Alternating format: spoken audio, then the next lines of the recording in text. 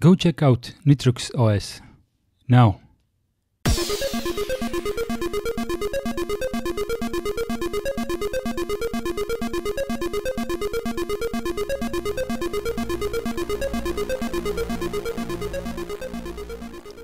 Hello there.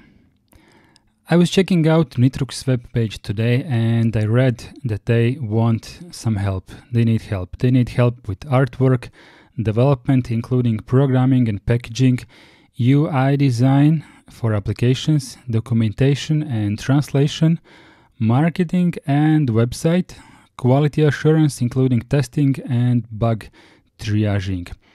So I went through this list and I don't really have too much time to deal with these specifics. I might be able to help some projects with quality assurance, but these things should be something that I use, all the time. So in this case, I decided to self-appoint myself for some marketing. This is going to be the weirdest marketing that you have ever seen on YouTube.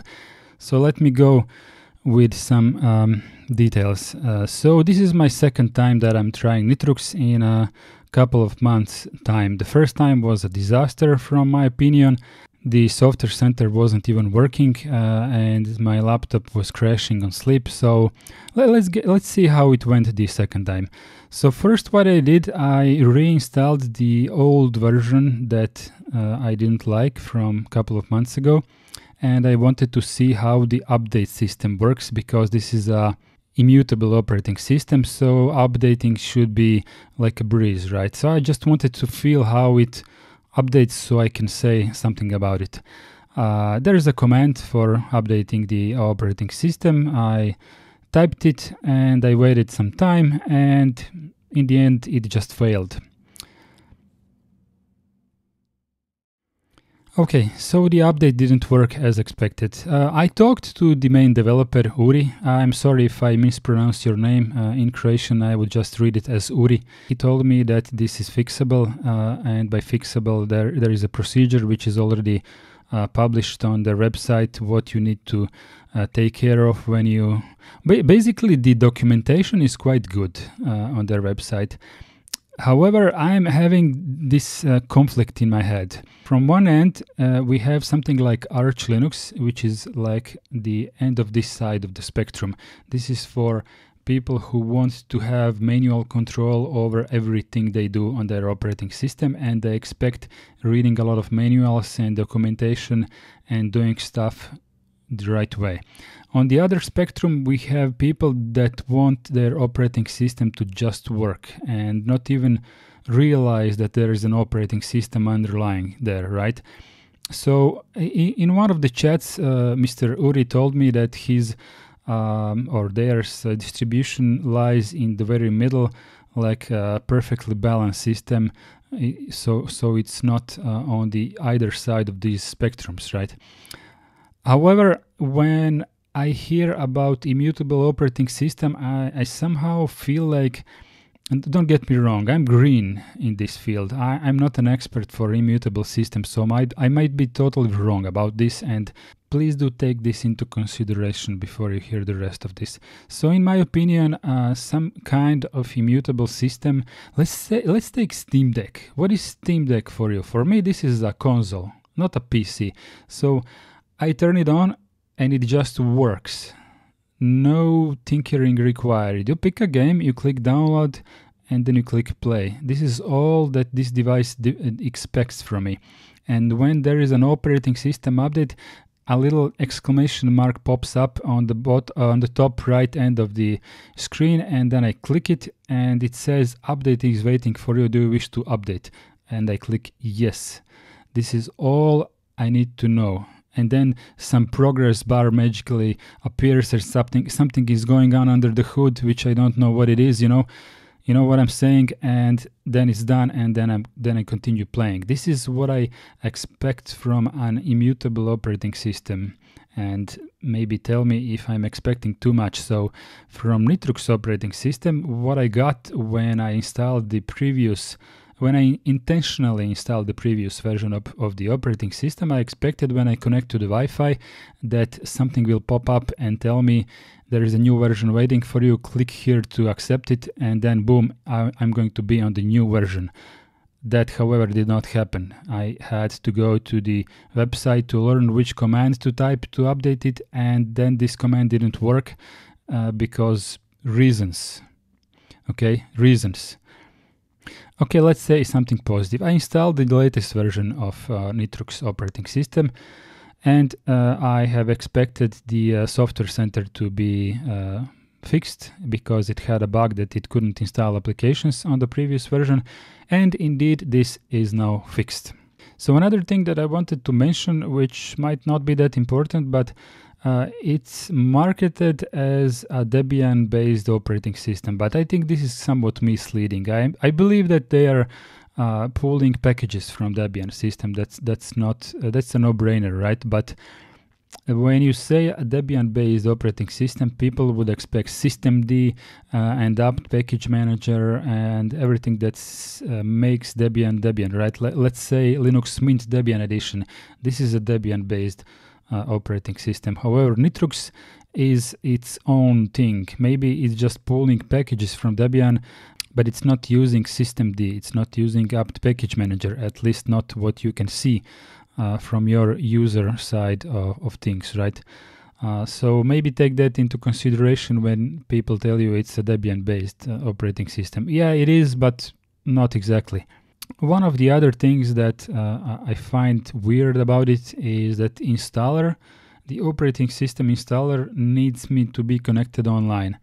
I haven't asked Uri why this is, and maybe I should have, but I would expect from basically any Linux distribution not to need to be online at the moment of basic installation. If I'm having a USB stick with 1, 2, 3 gigabytes of stuff on it and I just want it to install and maybe take care of the online stuff and updating later. I mean, if it's immutable, then why does it need to be online?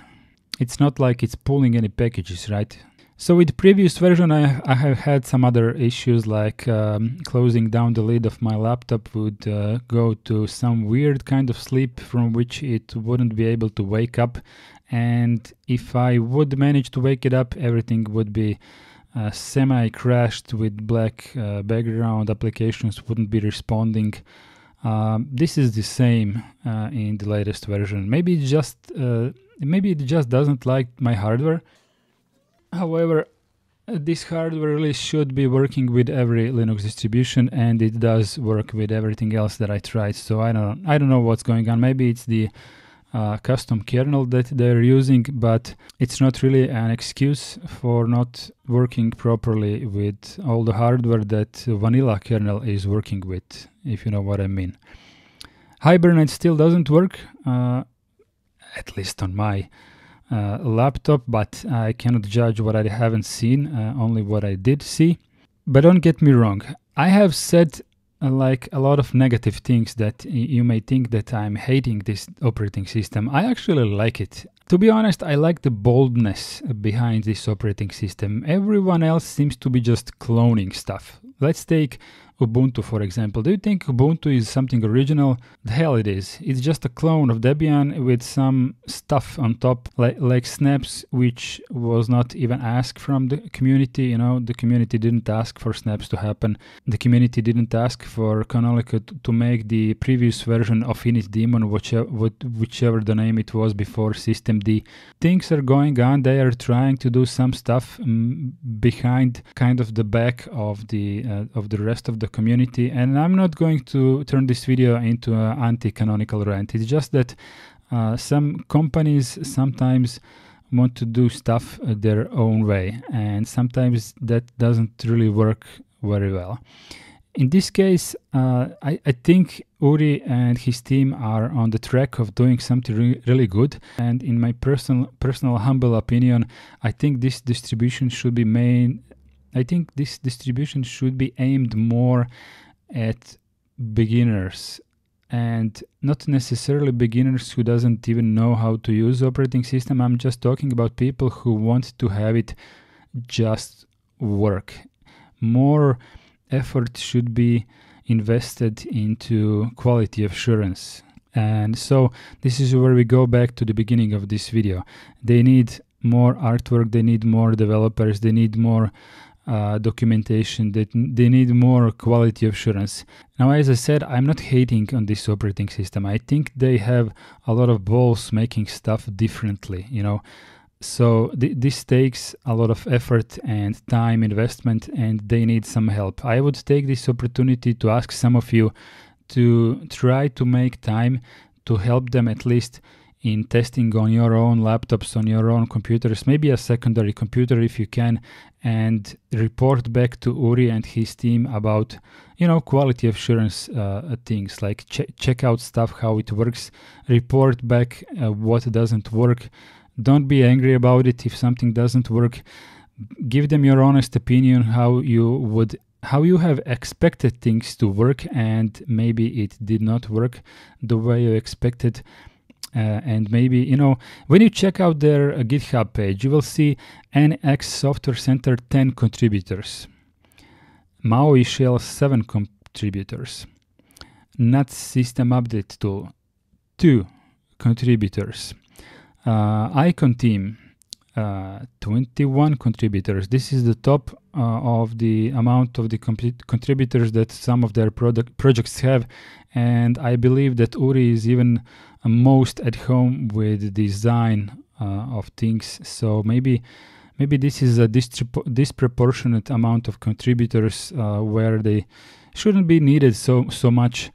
At least that's how it appears to me, and maybe they should be assigned more to some programming side of things, like kernel boot utility. Apparently no contributors, at least according to GitHub.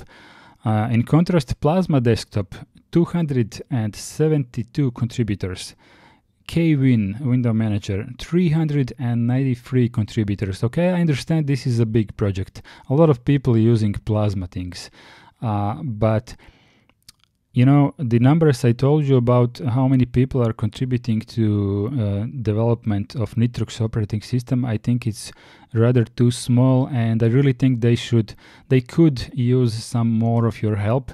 So this time I'm going to stop talking about the negatives of this operating system. I actually do really believe that this operating system has this something that could propel them into making it something you know, special. Like we have Debian, which does things this way. We have Arch Linux, which does things that way. Maybe Fedora is not that much of a difference compared to Debian. I mean, it's a separate thing of its own, but what it offers for the end user, it's relatively similar to what Debian does, except being a slightly more bleeding edge because it updates 4 times more frequently. So from that part, it's slightly different, right? Yeah. Then we have Slackware for the most hardcore people of them all. And as I said, I really do think that Nitrux has its place here among all of these Linux distributions. I think we have like 200 of them, which are constantly being developed more or less. But I would repeat just once more, please install Nitrux operating system and give them a hand. I don't know, help them at least with one bug report and then delete it. I think they will benefit from any bug report you can submit to them. And I don't know, I'm gonna see you in the next video.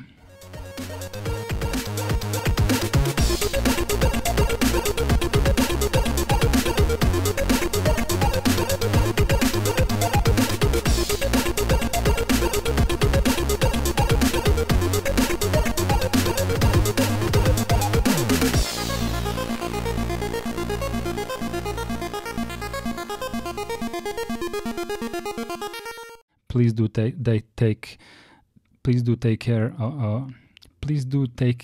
this into